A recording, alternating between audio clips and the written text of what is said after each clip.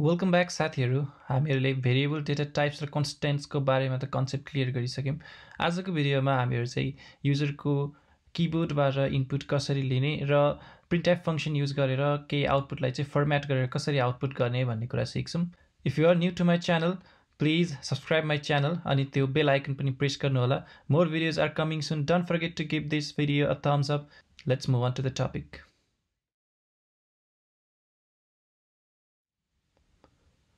म अहिले मेरो भिजुअल स्टुडियो कोड एडिटरमा चाहिँ छु। फर्स्टमा एउटा फोल्डर बनाउँछु 5 स्ट्यान्डर्ड इनपुट एन्ड आउटपुट। यसलाई सेलेक्ट गरेर न्यू फाइल, यसलाई म भन्छु input_output.c। सधैँको जसरी नै फर्स्ट लाइन लेख्छु इन्क्लुड stdio.h, त्यसपछि हाम्रो मेन फंक्सन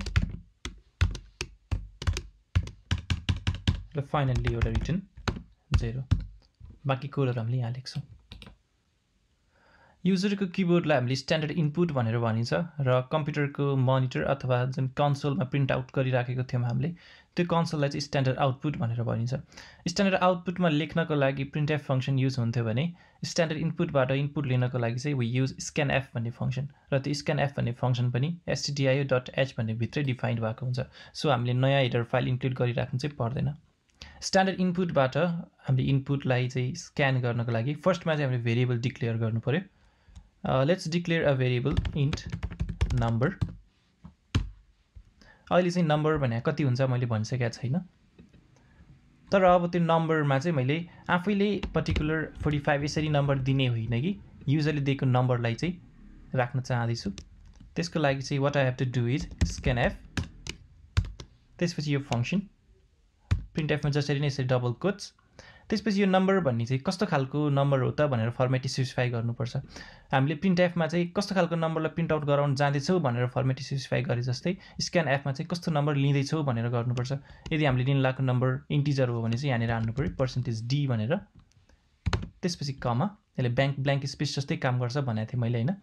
र scanf मा चाहिँ अलिकति अड लाग्न सक्छ अनि भेरिएबलको नाम अगाडि चाहिँ यसरी एम्परस्यान्ड भनेर राख्नुपर्छ एन्ड देन सेमिकोलन। बेसिकली यसले चाहिँ के गर्छ भन्दाखेरि यो नम्बर भन्ने जुन भेरिएबल छ यो भेरिएबलको एड्रेसमा लगेर युजरले आफ्नो स्ट्यान्डर्ड इनपुटबाट हानेको नम्बरलाई चाहिँ लगेर राखिदिन्छ। त्यो नम्बर आएको छ कि छैन चाहिँ हेरौँ त। printf the number you have entered is %d again किनकि इन्टिजर हो। यसमा चाहिँ एम्परस्यान्ड हाल्नु पर्दैन, printf मा चाहिँ परेन, scanf मा चाहिँ पर्छ। सेभ गरौँ, रन गरौँ। अब यसले चाहिँ यहाँनिर कुरेर बस्यो हैन।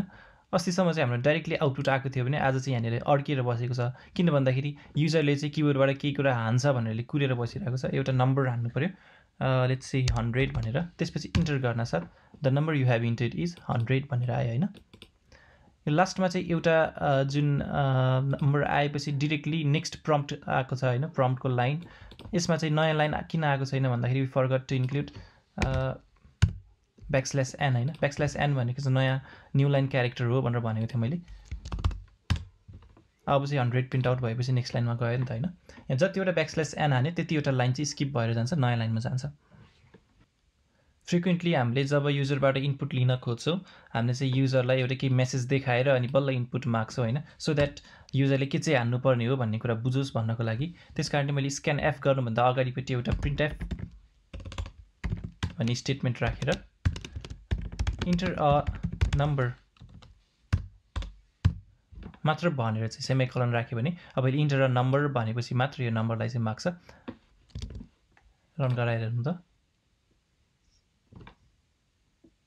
इन्टर अ नम्बर भनेर चाहिँ अनि बल्ल नम्बरलाई कुरेर बस्यो हैन। तर यो नम्बर र यो हामीले हानेको नम्बर र यो number भन्ने स्ट्रिङ जुन छ यो बीचमा चाहिँ स्पेस आएन, किन भन्दा हामीले यहाँ स्पेस राखेको छैन हैन।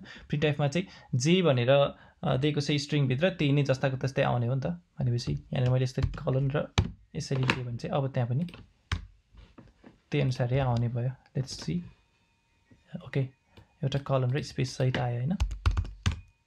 The number you have entered is 300 भनेर यो त भयो इन्टिजर नम्बर लिएको। अब यसै गरी फ्लोट नम्बर चाहिँ कसरी लिने त भन्दाखेरि it is just simple %f गरेर, तर यो गर्न साथ हाम्रो नम्बर भन्ने चाहिँ अहिले इन्टिजर डिफाइन चाहिँ यसलाई फ्लोट बनाउनु पर्यो हैन। सेभ गरौँ, रन गरौँ। मैले यहाँनिर इरर गरेँ किन त भन्दाखेरि यहाँ चाहिँ फ्लोट भन्ने अनि यहाँ पनि फ्लोट लिने, तर यहाँ चाहिँ %d भन्न त मिलेन नि त। लेट्स सी यहाँनिर हान्दाखेरि चाहिँ के फरक पर्छ होला त। 45.545 हान्दाखेरि यहाँनिर देखियो नि त हैन। The number you have entered is भनेर थाहा पाउनु भयो नि। ओके, यस्तो बेलामा हामीले बिचमै कुनै प्रोग्रामलाई चाहिँ एक्जिक्युसन स्टप गराउनु पर्यो भने कन्ट्रोल र सी क्यारेक्टर हान्यो भने अटोमेटिकली त्यो प्रोग्राम चाहिँ इन हुन्छ हैन। त्यो पनि सम्झिराखौँ। अहिलेसम्म हामीले एउटा मात्र नम्बर एउटा नम्बरलाई चाहिँ डिक्लेयर गरिरहेको थियौँ। हामीले यो फ्लोट भनेर लेखेर यसरी नै भेरिएबलहरू चाहिँ 3-4 वटा पनि एकैचोटि इनिसियलाइज डिक्लेयर गर्न मिल्छ। लाइक नम्बर भने मैले, अर्को चाहिँ रेट भने र अर्को चाहिँ डिस्टेन्स भने, यसरी 3टा भेरिएबललाई एकैचोटि डिक्लेयर गर्न पनि मिल्छ। त्यो मात्र होइन कि इन्टर द नम्बर्स भनेर यो 3वटै भेरिएबलहरूलाई एकैचोटि इनपुट लिन पनि मिल्छ। त्यसको लागि चाहिँ यहाँ %f भनेको एउटा नम्बरको लागि भयो, फेरि अर्को %f भनेर राख्नु पर्यो अर्को नम्बरको लागि, र फेरि अर्को %f भनेर राख्नु फेरि अर्को नम्बरको लागि, 3वटा नम्बरको लागि हैन। यहाँ राइट नाउ चाहिँ अहिले हामीले एन्ड नम्बर भनेर एउटा नम्बरको चाहिँ भेरिएबल नेम दिएको छौँ। त्यसै गरी एन्ड रेट भनेर अर्को भेरिएबल पनि दिनु पर्यो, र एन्ड डिस्टेन्स भनेर चाहिँ फेरि अर्को भेरिएबल पनि नेम दिनु पर्यो। यसले चाहिँ के हुन्छ भन्दाखेरि यो फर्स्ट %f लाई चाहिँ यसले यो नम्बरसँग म्याच गर्छ, सेकेन्ड %f लाई रेटसँग म्याच गर्छ, थर्ड %f लाई चाहिँ डिस्टेन्ससँग म्याच गर्छ। र त्यति मात्र होइन कि हामीले यो 3वटा जुन भेरिएबलहरू डिक्लेयर गरेका छौँ कुनै एउटालाई चाहिँ इनिसियलाइज गर्ने अरूलाई नगर्ने गर्न पनि मिल्छ हैन। डिस्टेन्स इक्वल्स टु 45.5 भनेर भने, र यहाँनिर चाहिँ मैले डिस्टेन्समा चाहिँ इनपुट लिइनँ। मैले इक्जाम्पल देखाउन खोज्दैछु र मैले यहाँनिर चाहिँ 3वटै भेरिएबल्सहरूलाई एकैचोटि प्रिन्ट गराउँदैछु।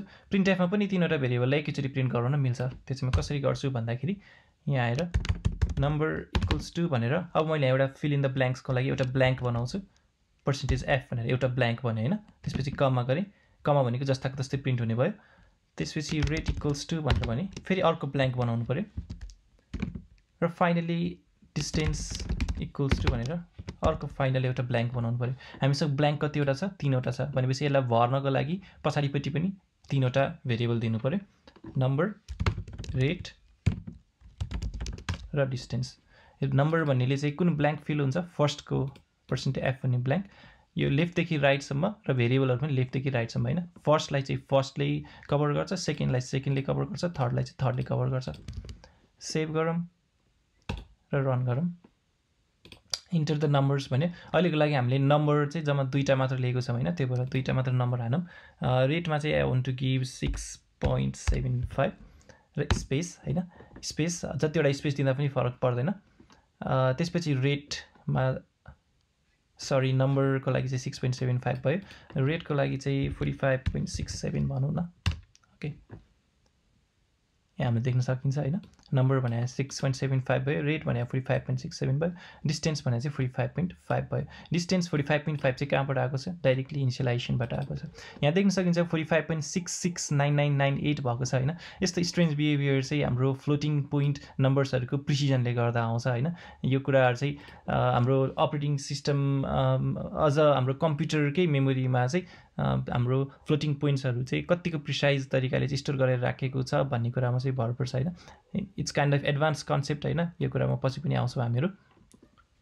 राइट नाउ हामीले देखिएको चाहिँ रेट इक्वल्स टु 45.66998 अनि यो डिस्टेन्स इक्वल्स टु 45.500। यो डेसिमल प्लेसेस भन्दा पछाडि 6वटा क्यारेक्टर 6वटा डिजिट चाहिँ आइरहेको छ नि हैन। यो डिजिट्सहरूलाई पनि कतिवटा डिजिट आउने भनेर यो फर्मेट स्पेसिफायरबाटै हामीले स्पेसिफाई गरिदिन सकिन्छ।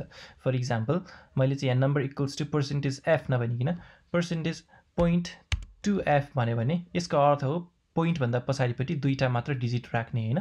त्यसै जस्तो रेट इक्वल्स टु मैले .3f भन्यो भने डेसिमल प्लेसेस भन्दा पछाडि 3वटा भनेर भने, र केही पनि राखेन भने चाहिँ डेसिमल प्लेसेस भन्दा पछाडि 6वटा डिजिट भन्ने बुझिन्छ। इन्टर द नम्बर्स, अघिकै नम्बर्सहरू हानौँ 6.75 र 45.67। ओके, अब चाहिँ हाम्रो नम्बर भने 6.75 भयो किनकि डेसिमल प्लेसेस भन्दा पछाडि 2 वटा छ राउन्डेड अफ हुन्छ यो चाहिँ हैन राउन्ड अफ गर्ने तरिका पनि यही नै हो रेट इक्वल्स टु 45.670 भयो किनकि 3 वटा चाहिँ डिजिट भनेर भनेको छु डेसिमल प्लेसेस पछाडि र डिस्टेन्स इक्वल्स टु चाहिँ 45.50000 यो पछाडि 5 वटा जिरोहरु आए किन भन्दाखेरि हाम्रो चाहिँ 6 वटा क्यारेक्टर्स अथवा डिजिट्सहरु चाहिँ डेसिमल प्लेसेस पछाडि हुन्छ भनेर भनेको छु अर्को कुरा हामीले अहिलेसम्म यो ब्याकस्ल्यास n भनी लास्टमा लेखिरहेको छ भने यसलाई यहाँ कतै बीचमा पनि लेख्दिन मिल्छ फर एक्जाम्पल म यो number equals to rate equals to distance equals to लाई 3 वटा छुट्टा छुट्टै लाइनमा राख्न चाहन्छु भने यो तीनटालाई मैले यसरी ब्याकस्ल्यास n र ब्याकस्ल्यास n यसरी 3 वटा ब्याकस्ल्यास n राखे भने चाहिँ यति प्रिन्ट भएपछि नयाँ लाइनमा जाने फेरि यति प्रिन्ट हुने फेरि नयाँ लाइनमा जाने फेरि यति प्रिन्ट हुने नयाँ लाइनमा जाने अघिको इनपुट हान्दाखेरि 6.75 र 45.67 हान्दा छुट्टा छुट्टै लाइनमा आए नि हैन कति इन्टिजर र फ्लोटको मात्र कुरा गर्ने एउटा नयाँ डेटा टाइपको पनि कुरा गरौँ न हैन एउटा क्यार भन्ने डेटा टाइपको कुरा गरौँ क्यार भनेको क्यारेक्टर हैन एउटा लेटर मात्र क्यार भन्ने एउटा क्यारेक्टर छ मैले यसलाई चाहिँ लेटर भनेर भने र लेटरलाई चाहिँ मैले इनिशियलाइज के पनि गरेको छैन मैले चाहिँ यसलाई किबोर्डबाट चाहिँ इनपुट लिएर इनिशियलाइज गर्न चाहन्छु र यहाँ चाहिँ मैले इन्टर द नम्बर्स भन्दा पछाडि printf enter a letter from keyboard भने एन्ड देन तल आएर मैले scanf गरेँ र अब कीबोर्डबाट कुनै लेटर लिनु छ अथवा क्यारेक्टर डेटा टाइप लिनु छ भने त्यसको फर्मेट स्पेसिफायर भयो %c हैन यो फर्मेट स्ट्रिङ भयो यो भन्दा पछाडिपट्टि अब दिनु पर्यो के यो लेटर भन्ने भेरिएबल तर एम्परस्यान्ड भन्ने राख्न चाहिँ बिर्सनु भएन ओके अब लेटरमा चाहिँ किबोर्डबाट जे हान्छ त्यही भ्यालु आएर बस्ने भयो यो भ्यालुलाई म यहाँ आएर प्रिन्ट गर्नको लागि printf you entered लेटर भने त्यसपछि अब यो पछाडिपट्टिको लेटर भन्ने भेरिएबलको भ्यालु लिएर आएर यहाँनेर सब्स्टिट्युट गर्नको लागि यहाँनेर पनि %c भनेर राख्नु पर्यो ब्ल्याङ्क क्रिएट गर्नु पर्यो नि त एउटा हैन अनि बल्ल त फिल इन द ब्ल्याङ्क्स हुन्छ त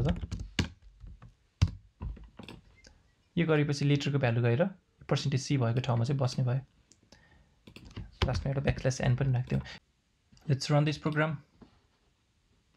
enter the numbers 1.2 3.4 into the letter from keyboard त भने तर हामीसँग मागेन हैन यो चाहिँ किन मागेन भन्दा यसले अटोमेटिकली हामीले जुन इन्टर हान्यौं नि 3.4 भन्दा पछाडि त्यो इन्टरलाई नै एउटा लेटर एउटा क्यारेक्टर भनेर मान्यो अनि त्यसैलाई एज्युम गरेर चाहिँ यसले आफ्नो एक्जिक्युसनलाई चाहिँ अगाडि बढायो त्यो नहोस् भनी चाहन्छौं भने चाहिँ हामीले %c भन्दा अगाडिपट्टि एउटा स्पेस दियो भने that will all be solved किनकि यो अगाडिको स्पेसले चाहिँ हामीले हानेको इन्टर व्हाइट स्पेसलाई चाहिँ म्याच गर्छ त्यो म्याच गरेपछि यो भन्दा पछाडिको %c ले चाहिँ बल्ल हामीले हानेको क्यारेक्टरलाई चाहिँ म्याच गर्छ if we save this and run it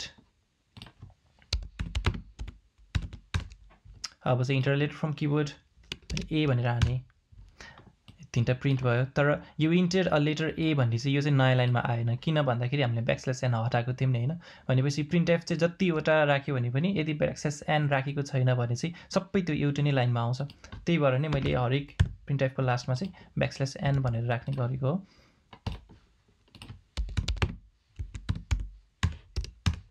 okay यो नम्बर्सहरु भयो यु इन्टर लेटर a भनेर पनि आयो तपाईले नोटिस गरिसक्नु भयो होला scanf को चाहिँ अलिकति युनिक टाइपको चाहिँ फंक्सनालिटी रहेछ भनेर हैन खासगरी हामीले यो फर्मेट स्पेसिफायर भित्र जस्तो पनि एउटा लेआउट दिन्छ नि हैन त्यसलाई चाहिँ प्याटर्न म्याचिङ गर्छ के scanf ले चाहिँ हाम्रो यो भेरिएबल्सहरुमा चाहिँ भ्यालुहरु राख्नको लागि हैन म चाहिँ एउटा सिम्पल प्रोग्रामबाट चाहिँ देखाउँछु सपोज मसँग एउटा क्यारेक्टर छ क्यारेक्टरको नाम चाहिँ मैले my_character भनेर भने and then मसँग छ एउटा हैन दुईटा number int number 1 number 2 okay मैले चाहिँ number 1 र number 2 युजरसँग माग्नु छ तर number 1 र number 2 को बीचमा चाहिँ एउटा माइनस भन्ने साइन हुन्छ भनेर तरिकाले फर्म्याट गर्नु छ भने चाहिँ scanf मा त्यसलाई कसरी गर्न सकिन्छ भने scanf है फर्स्टमा चाहिँ एउटा नम्बर हुन्छ %d त्यसपछि एउटा माइनस हुन्छ त्यसपछि फेरि नेक्स्ट नम्बर हुन्छ अनि फर्स्ट नम्बर चाहिँ कहाँ ल्याएर राख्ने नम्बर 1 मा सेकेन्ड नम्बर कहाँ ल्याएर राख्ने नम्बर 2 मा यो भन्यो भने बेसिकली यसको मिनिङ के हुन्छ भन्दाखेरि हामीले युजरसँग माग्दाखेरि युजरले चाहिँ एउटा नम्बर अनि ड्यास अनि अर्को नम्बरको फर्मेटमा चाहिँ इनपुट दिनुपर्छ भन्ने बुझियो हैन printf you entered त्यो भन्दा नि number 1 equals to %d त्यसपछि न्यू लाइनमा जाने र number 2 equals to %d भने फर्स्ट ब्ल्याङ्कमा लिएर आएर नम्बर 1 को भ्यालु राखे सेकेन्ड ब्ल्याङ्कमा नम्बर 2 को value and then semicolon save run अहिले हामीसँग नम्बर 1 र नम्बर 2 मागिरहेको छ मैले चाहिँ 23-45 भन्यो भने नम्बर 1 मा गयो 23 नम्बर 2 मा गयो 45 हैन भनेपछि यो दुईटाको बीचमा ड्यास हुन्छ भन्ने चाहिँ प्याटर्न म्याचिङ भइराछ नि त यहाँ हैन है बुझिराख्नु भएको छ नि हैन सपोज मैले चाहिँ यहाँ ड्यास नराखिकन एउटा फरवर्ड स्ल्यास राखेको भए यहाँ 23/45 हान्दाखेरि मात्र चाहिँ हाम्रो फर्स्टमा 23 र सेकेन्डमा 45 गएर बस्ने थियो भनेपछि बेसिकली यो स्ट्रिङले चाहिँ हाम्रो प्याटर्न म्याचिङ गर्ने रहेछ हैन यहाँनिर हामीले स्पेस अथवा केही कुरा राख्यौं भने चाहिँ त्यसले व्हाइट स्पेसेसहरुलाई म्याच गर्ने रहेछ हामीले %c भन्यो भने त्यसले क्यारेक्टरलाई म्याच गर्ने रहेछ मैले यहाँनिर %c %d अनि ड्यास %d भनेर राखेँ र यो %c भन्नेबाट आएको भ्यालु चाहिँ क्यारेक्टर भनेको माइ क्यारमा लगेर राख्ने भनेले है तीनवटा फर्मेट स्पेसिफायर छ यहाँ %c %d %d र त्यही भएर तीनवटा भेरिएबल हुनु पर्यो भने हामीले अब दिने इनपुट चाहिँ यो क्यारेक्टरलाई पनि प्रिन्ट गराउँछु म है माइ क्यार इक्वल्स टु भनेर %c \n यहाँ आएर मैले माइ क्यारलाई पनि प्रिन्ट गराएँ सेभ रन अब मैले यहाँ हान्दाखेरि फर्स्टमा एउटा क्यारेक्टर एक्सपेक्ट गर्छ यसले हैन मैले क्यारेक्टर चाहिँ w हाने त्यसपछि एउटा नम्बर एक्सपेक्ट गर्छ यसले त्यो पनि इन्टिजर यो नम्बर दिएँ त्यसपछि एउटा ड्यास एक्सेप्ट गर्छ त्यसपछि फेरि अर्को नम्बर मैले त्यो नम्बर चाहिँ 12 भनेर भने सरी त्यहाँ छैन यहाँ चाहिँ 12 भनेर भने अब इन्टर गर्यो भने माइ क्यारेक्टरमा गएर बसे w किनकि %c ले माइ क्यारलाई म्याच गर्यो त्यसपछि हाम्रो फर्स्ट नम्बरमा गएर बसे 765 सेकेन्ड नम्बरमा गयो 12 यसरी चाहिँ हामीले scanf युज गरेर प्याटर्न म्याचिङ गरेर हाम्रो चाहिँ युजरले दिएको इनपुटको फर्मेट कस्तो हुनुपर्छ भनेर पनि डिफाइन गर्न सकिन्छ फर्मेटेड आउटपुटकै कुरा गर्दाखेरि हामीले कुनै पनि यो नम्बरले चाहिँ समथिङ 10 डिजिट 10 क्यारेक्टर्सको चाहिँ विथ ल्याओस् भन्ने चाहन्छौँ भने हामीले चाहिँ यहाँनिर यो d भन्दा अगाडि यसरी 10 भनेर पनि राख्न सकिन्छ है यसको काम चाहिँ के हो भन्दाखेरि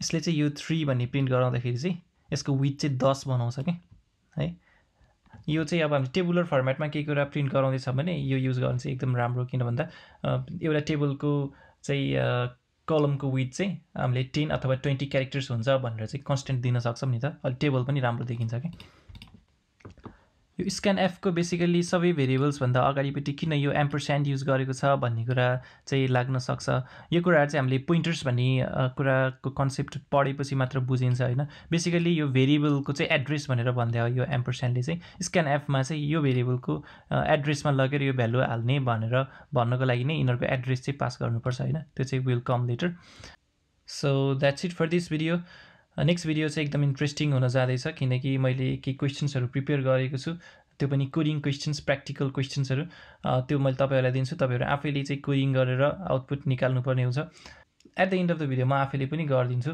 गर्न चाहिँ सो अब बल्ल interesting पार्टमा जानेछौं हामीहरु stay tuned don't forget to like and subscribe C you in the next video bye bye